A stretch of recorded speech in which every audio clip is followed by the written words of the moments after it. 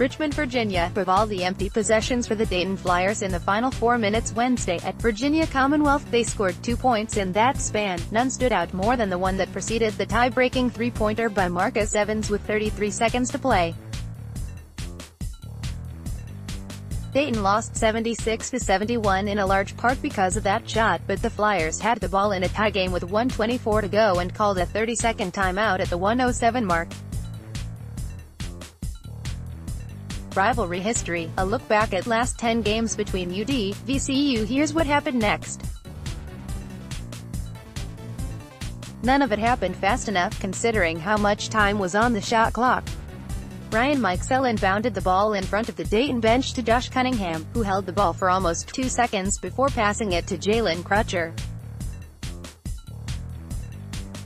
Crutcher dribbled left before throwing the ball back to the right to Mikesell, again in front of the bench.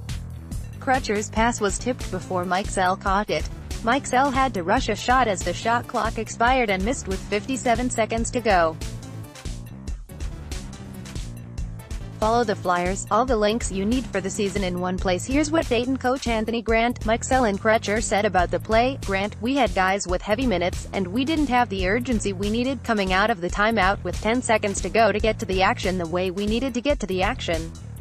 That didn't go as planned. Mikesell, I'm pretty sure we drew up a play to get Josh the ball inside real quick. I think a pass got deflected. I somehow got the ball and just threw it up. There was like a second left. When the ball was tipped, I was kind of thrown off. I just had to throw up a prayer.